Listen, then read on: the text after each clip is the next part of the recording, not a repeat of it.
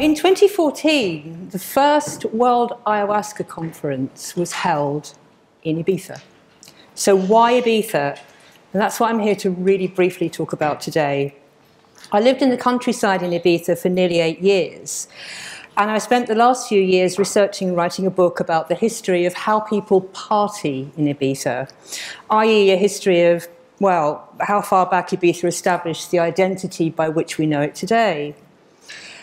And by identity, I'm not talking about that tabloid soundbite representation of Ibiza. I'm talking about the culture as we know it, or those of us who actually know the island, or those of us, and I imagine there's quite a few in this community, who are aware of the level of interest in evolving consciousness that's gone on the island, certainly in the last few decades. Well, in the course of my research, I realised that this is something that is actually centuries old. If we look at how people celebrate the sunset, for example, in Ibiza, there are so many beautiful spots where you can really imagine as far back as the Phoenicians, who were the earliest settlers on the island, that they'd just be sitting and watching the sunset from these extraordinary vantage points all over the island, because its position and its relief basically mean that it's also got this extraordinary light, and that light has notably attracted quite a lot of artists over the years, of course. So the actual physical geography of the island is really important when we start considering things like this and why people like to go there. To start, it's a really good place for contemplation. And this is due also to a combination of the very clean air, the very pleasant weather.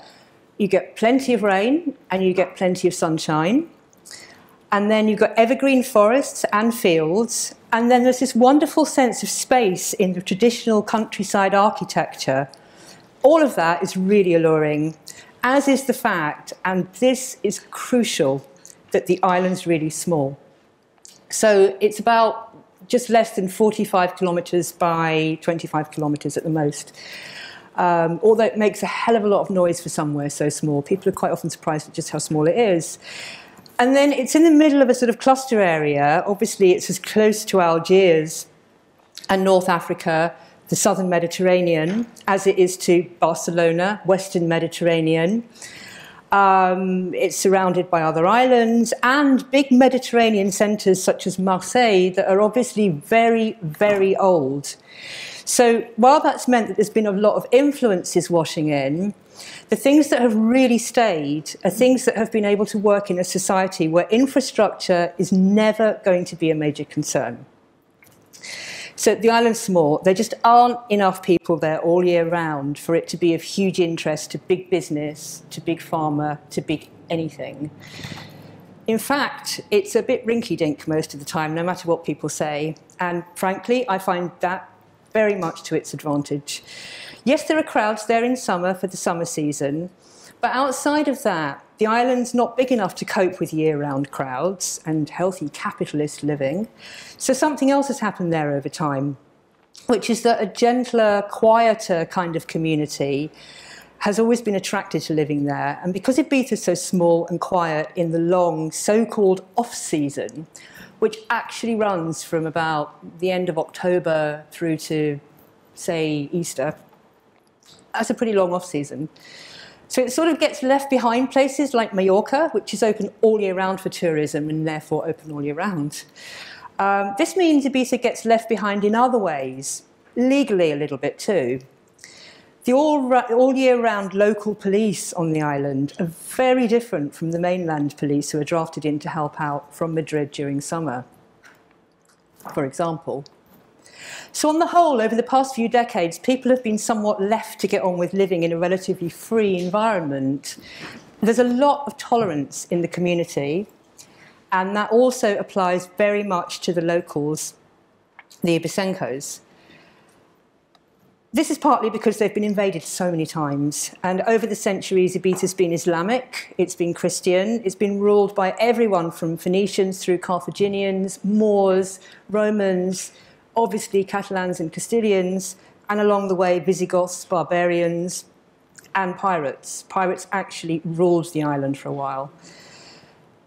They still do in many ways, actually. But Ibizencos tend to live to an old age, older than Brits.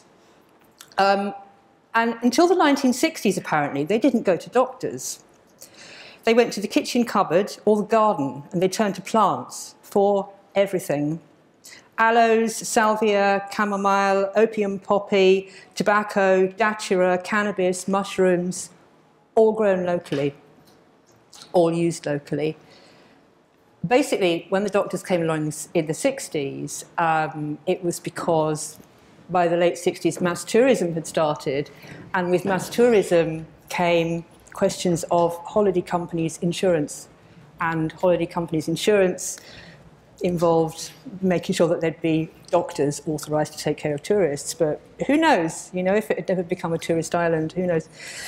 Anyway, there's a long history of knowledge of and proof of how well plant medicines work in Ibiza. So on a really day-to-day level, you've already got this kind of consciousness within the native community, and that creates an excellent backdrop for anyone who wants to come to the island and try something out. And Ibiza is a place where people have always tried things out.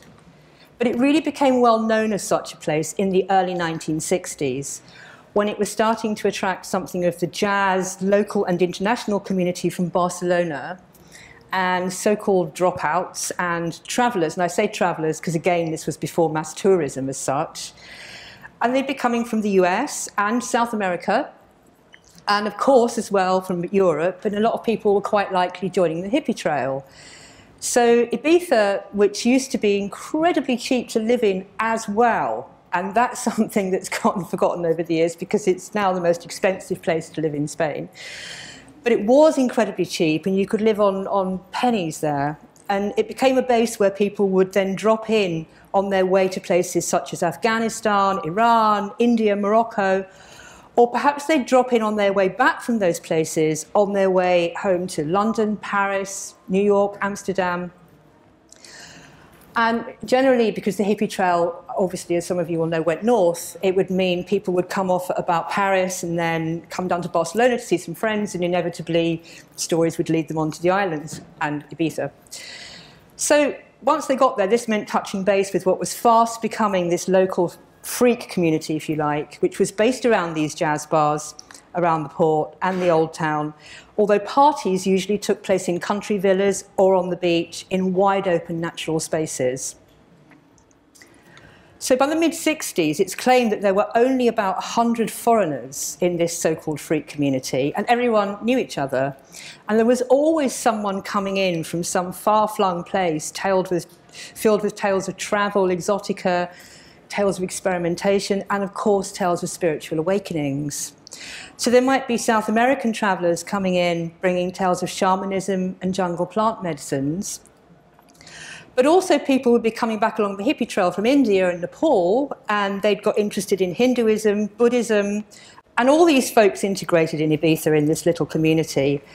And the epicentre of this little community was a bar called Domino, which is my one photograph.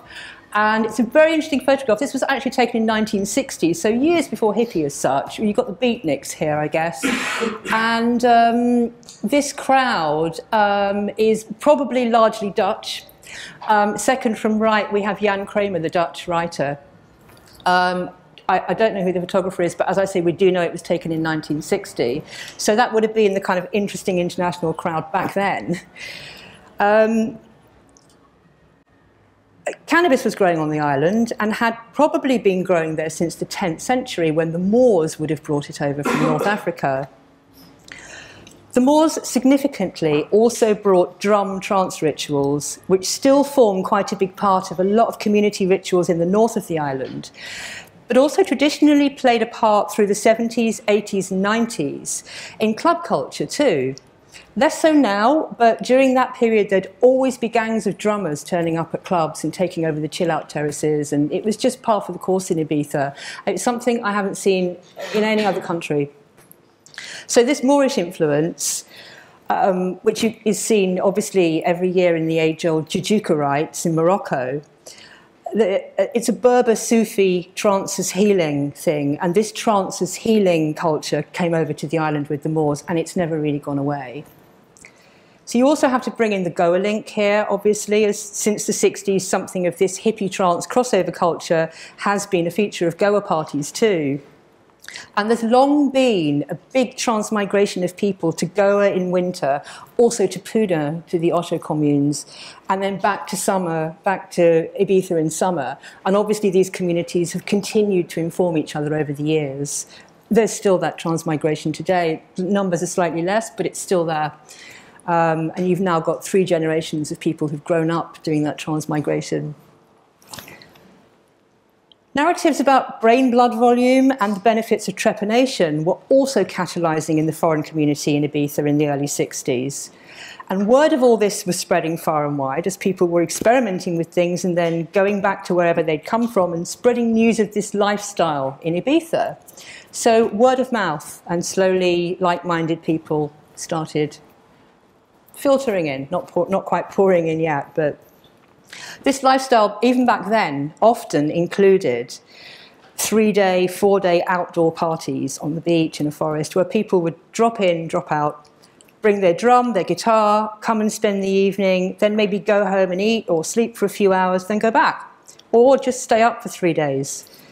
So by the time nightclubs got huge at the end of the 80s and tales of 3-day disappearances were being reported as scandalous in Ibiza, it was just a continuum of what had been happening since the 60s anyway. And back then, obviously, the parties were very mellow, and that's the period when chill out was born. Everyone smoked, and these gatherings evolved into trance parties as more exotic instruments were being introduced by travellers who'd be on their way back from India with a sitar or some beautiful instrument. So playing music outdoors at sunset became a really big thing, and the sunsets never stopped being a really big thing there. So back for a moment to this famous Dutch community of artists and writers. They moved and shook, and they lived mainly in Playa d'Embossa, which is the long golden beach outside of Ibiza town. And in their community, they had a lot of psychedelic ceremonies. A daturity was a really big one.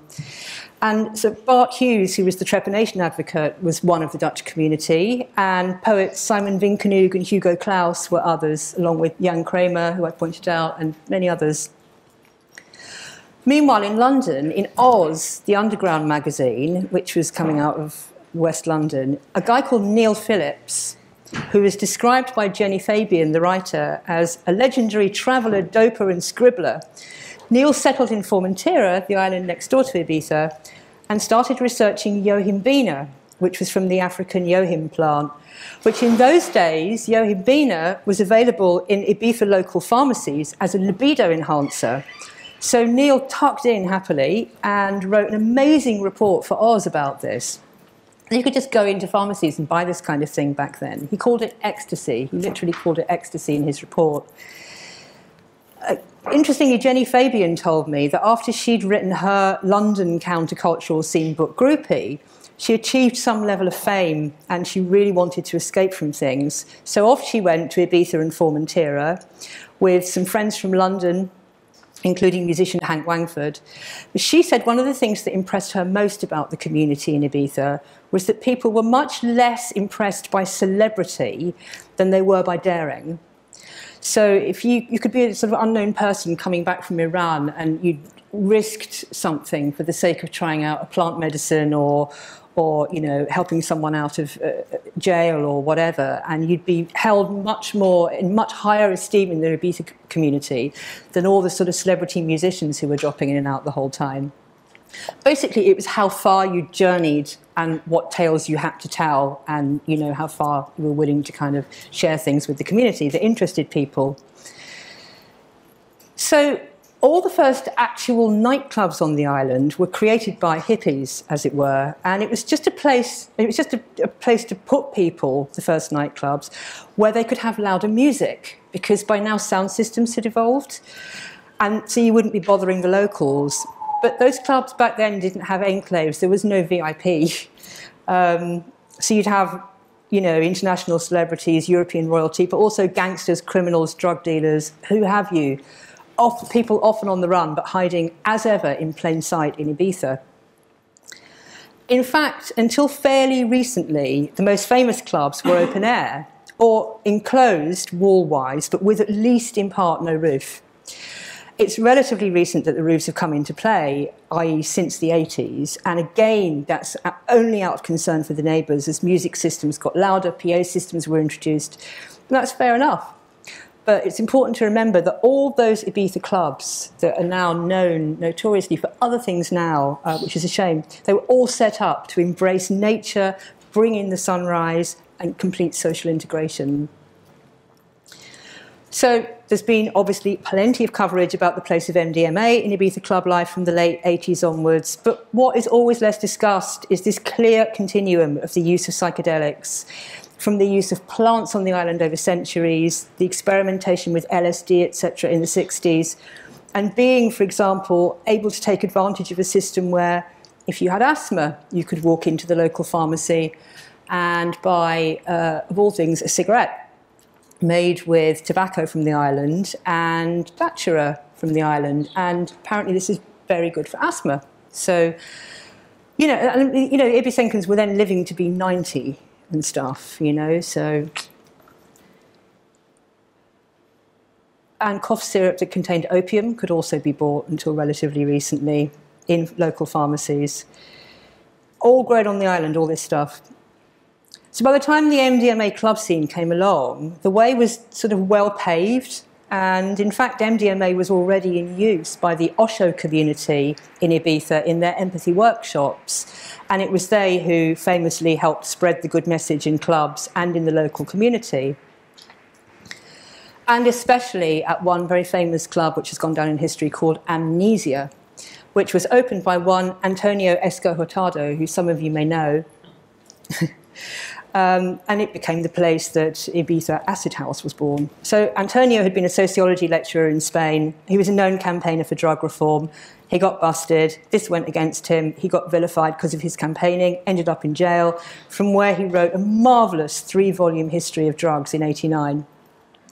So as I say, he and his wife had had this bourgeois life in Madrid, come to Ibiza, got into the whole consciousness, LSD, cannabis, and opened Amnesia, and turned it into what many considered to be the greatest club in Europe or the world. Of course, there's been plenty of bad publicity along the way for the community too. In fact, in 1966, an excruciating film called Hallucination Generation, which some of you may know, was shot in both Barcelona and Ibiza about potheads and beatniks, and it's a sort of LSD-geared version of the dreaded reefer madness. But I bring it up because it had to be made in Ibiza. It couldn't have been made in Mallorca or Sicily or Sardinia. Then Barbe Schroeder famously made his film More at his mother's house in Punta Galera on the west of the island. And there are scenes with this young couple who've arrived from Paris, and gorgeous scenes of them living this incredibly simple life in nature, getting stoned, beautiful blue skies, the Mediterranean, green breezes. And it does all go dark when they get hooked on heroin later. But earlier on, there are some wonderful scenes in the hippie community at an outdoor party, which must have been a real party that he filmed, with drummers and bringing down the sunset, bringing up the sunrise, and so on. And again, films like that weren't being made on other Mediterranean islands. So this beautiful landscape, and Pink Floyd did the soundtrack. And in fact, this landscape and light very much also informed the image of Pink Floyd in the album art that was created for them by Storm Thorgerson and Aubrey Powell of the design group Hypnosis, who both have told me that they were hugely influenced by the light in Ibiza and Formentera, not just for Pink Floyd's image, but in many of the album art that they used. Staying on the subject of sometimes beautiful depictions of Ibiza in the 1960s, I want to mention and recommend a book called Dope in the Age of Innocence by Damien Enright, the Irish writer. He beautifully describes the Ibiza town portside bar scene and the obsession with jazz that so much of the local international community had. And his descriptions of getting together with friends and enjoying the beauty and simplicity of life and turning on is so evocative. In fact, it became known as such a hippie island that when these same port bars were cleaned up in 1973 for a visit by the Spanish Prince Juan Carlos, he was quoted as asking the Ibiza mayor, Hey, what have you done with my hippies? He'd evidently come to see. The longest running club night in Ibiza, I believe, is Flower Power. Despite all the cutting-edge techno that's been premiered in clubs on the island and all the different new moods in electronic music over the years, the one night everyone seems to agree that they love, and I'm talking about top DJs I've spoken to, and then I know locals of all ages, teens, 70-somethings, what have you, is Flower Power. It's corny, and it's wonderful, and it's at Pasha, which is the island's nightclub because Pasha's open all year round. Flower Power was one of the first nights at Pasha in the 70s, and it was set up by one of the founding brothers of Pasha. So it's very Ibiza. It's the Beatles, Monkeys, Birds, lots of 60s pop, and people get dressed up in swinging London-type clothes or Haight Ashbury 67 shamelessly and adoringly, and it's wonderfully unself-conscious. And everyone knows it to be a really relaxing and fun night and consider it quintessentially Ibiza, including hip young DJs who told me it's their favourite night on the island. And it's still a weekly event. It's continued non-stop. So there's still a lot of experimentation with new plants and so forth on the island as well. In fact, I first heard about ayahuasca on the island, obviously a few years ago, but still. And indeed, more recently, the Bufo alvarius sonoran toad. Basically, the hippie culture in Ibiza, for want of a better term, the hippie culture in Ibiza never went away. When other Euro centres were anti-hippie in the 80s, as we know London was, for example, in Ibiza, the whole fashion ethos stayed geared to Eastern consciousness and clothing, yoga, vegetarian food. Consciousness was king, always.